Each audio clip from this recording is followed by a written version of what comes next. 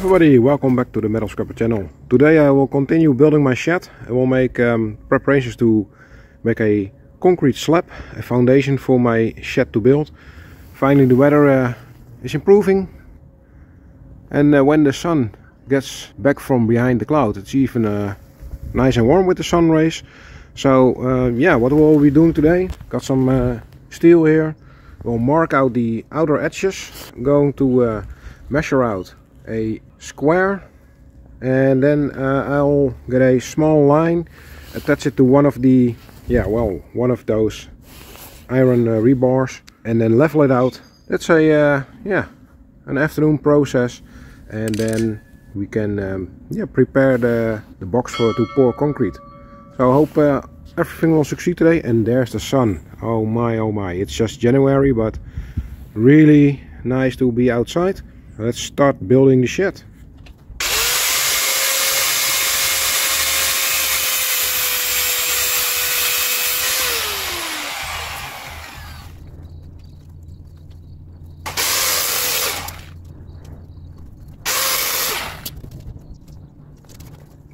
So the very first step has been done. I cut all these rebars in lengths of about 3 feet or 1 meter. Get them in the ground, attach a wire to it, and make exactly 90 degrees corners to the outside perimeters of my shed, where the concrete base should come. But you see what I mean.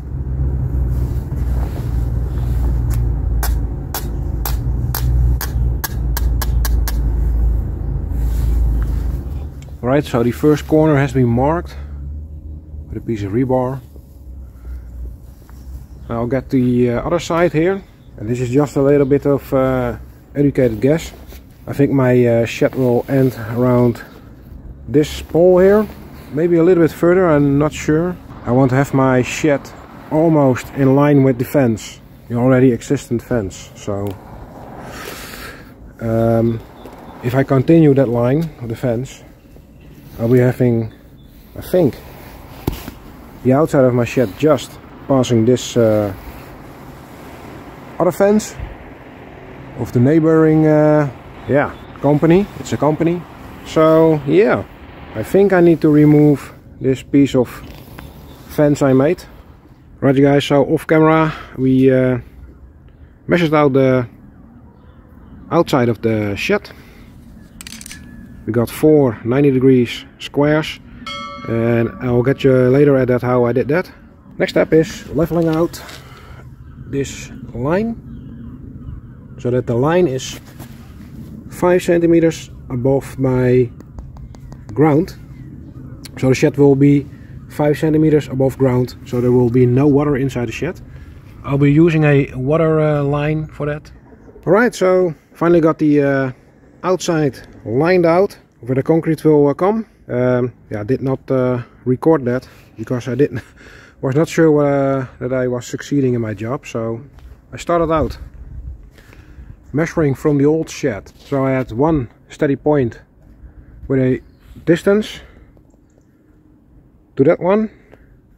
You can see there is a wooden beam from the shed towards this concrete pole, and I took the same distance from that beam over to there, so we got the same distance away apart from the shed, the old shed. From there on we calculated the depth of the new shed will be 10 feet, so that's that point. With a couple of things we now know. We know the length of this side, and I measured it at 3 meters from this. So we know this is 3 meters or 10 feet. We know that side is 3 meter 20, also around 10 feet. And we have a corner of 90 degrees. So with those 3 things known, we can measure the length from this over to this one. So we measured it out, so we know we had a exact 90 degree angle. Did the same over there and over there. So that's how we got a square. I remeasured everything and it seems to be a perfect square. Hey, look, the cat of the neighbors. Hey! Oh yeah, kitty cat. And then it was time to get it leveled out. I got the lines attached now, the white line, and it's exactly measured out 5 centimeters above my hey! Hey! Oh yeah! Oh, this is a beautiful cat. Oh yeah!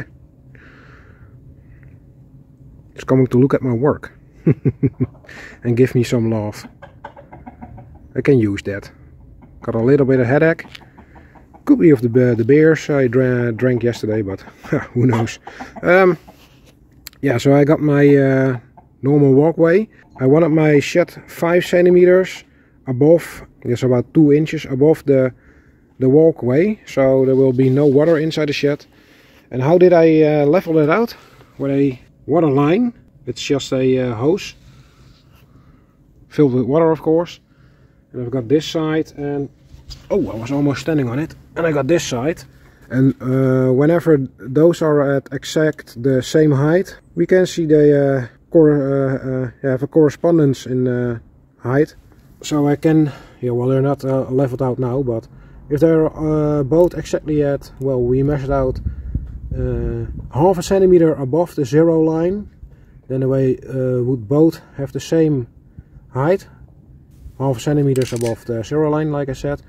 Then I knew I was on the correct height, so I measured that out with a small blue tape. So you can see the line is now everywhere on top of the blue tape. So I've got a correct height. I got the outsides lined out, and it's getting late today. Got a little bit headache. It's Saturday, so I think tomorrow it's Sunday. I will continue building the shed. I will get some wooden boards along with the line and fix them in the ground with those pre-made poles I made in a previous video. And then it's almost ready to pour some concrete. Alright, so far. See you back tomorrow. Alright guys, small update. It's day 2, it's Sunday. And I said I had a little bit of headache yesterday. Well, turned out I went 5:30 in the afternoon to my bed with a headache, and yeah, I think I needed some rest. So yeah, small update here. We're getting the boards in. Need to make a couple of pieces at the right size. But this is yeah, I think you can see what we're aiming for. What I also noticed is there is a lot of sand that still have to be removed, but we'll manage that. So we're doing the last pieces. This is a board just placed, so I got on each end one small pole. This is this is what I want to do. Is every 50 centimeters a small pole, so the pressure of the concrete is yeah, it's got a little bit of support. So let's hope this will be enough. But yeah, it's going pretty well right now. Boarding it up, so I'll get back to you when everything is done. So small update, this is day 3. I got the wooden boards installed all around, and now I'm digging to a level 15 centimeters yeah, in the ground. So we have a concrete slab of 15 centimeters. So I'm halfway done right now. In 8 days the concrete will be delivered. So I have to get this leveled out. Maybe it's better visible from another angle. So that piece over there still has to be dug out and leveled out.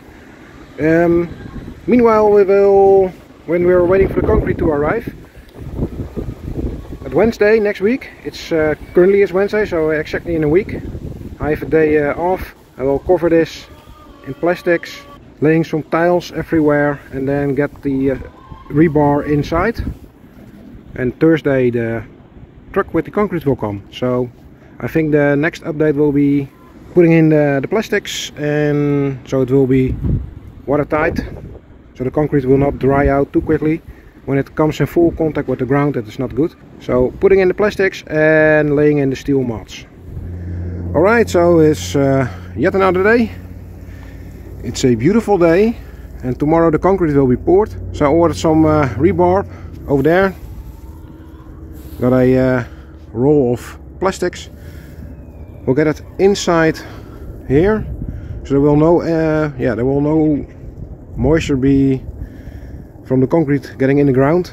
And as a bonus, when the concrete has been poured, we don't have a lot of water getting inside the concrete, so we have a pretty dry floor inside the shed.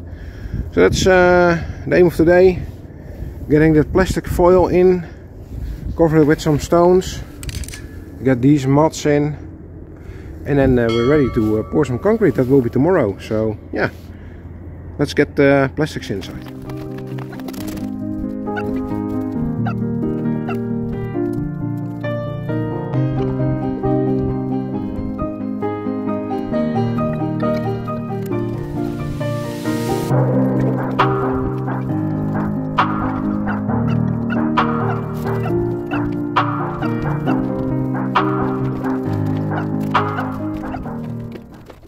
Alright, so the first half have been laid out. We'll flip over the other side, but first I will use a tacker to tack the foil to the outside perimeter, the wood.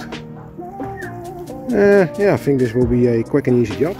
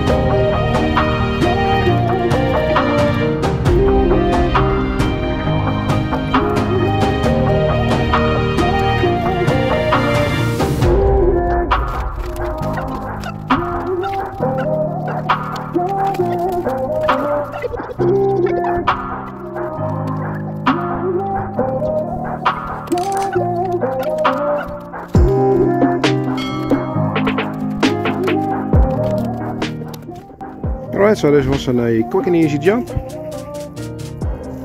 Now we will place some stones to lift up the rebar, and then place the rebar, and then it's ready for today. Right, so the next step will be, well, first I will place the rebars that are over there, and under that I will place some spacers, just regular bricks. I will separate each brick in two pieces and lay that under the rebar, so it will be a little bit at a level, and yeah, I think pretty much in the middle of the concrete slab. So let's do that right now.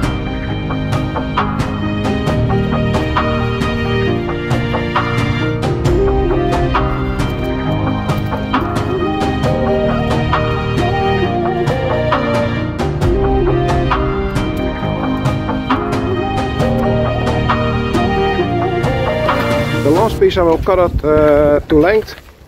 You see we got a little bit left. What I will do first now is join these two rebars with each other with some steel wire.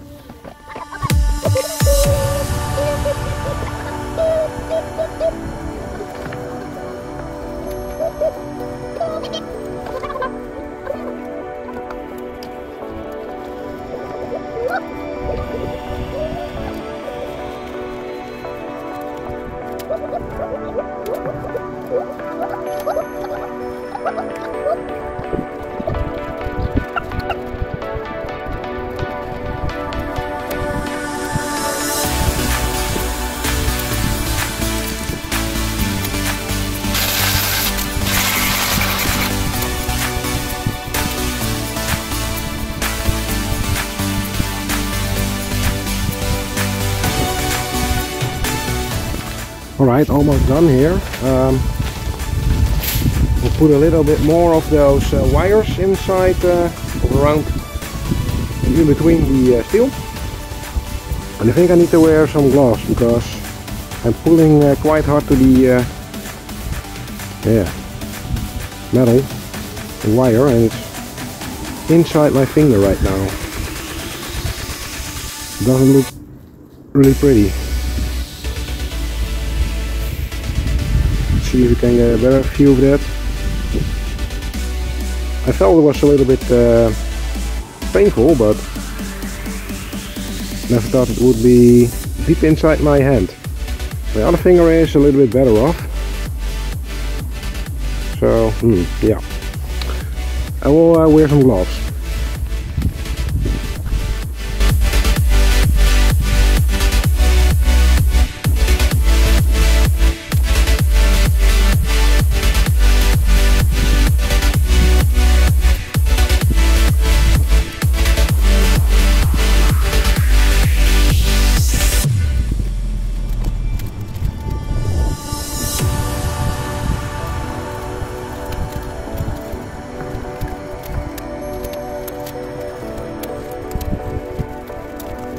Alright, so the rebar has been attached to each other. There are a couple of things you should keep in mind when placing rebar. Never let it touch the edge of the pouring area, because otherwise some rust will form in the concrete and the concrete will crumble. So I have around 5 until 8 centimeters out of the edges of the box, and yeah, I have made a small overlap of one piece of each rebar, and yeah, fix them together. And the second thing you have to take into account, that will be the next step, place something under the rebar, because you want to have the rebar a little bit lifted, so it will be in around the middle of the concrete slab. So I'm going to cut these stones in half and place them on the rebar. And tomorrow we'll pour the concrete. Alright, I've begun to laying some bricks under the rebar. Let's do the rest.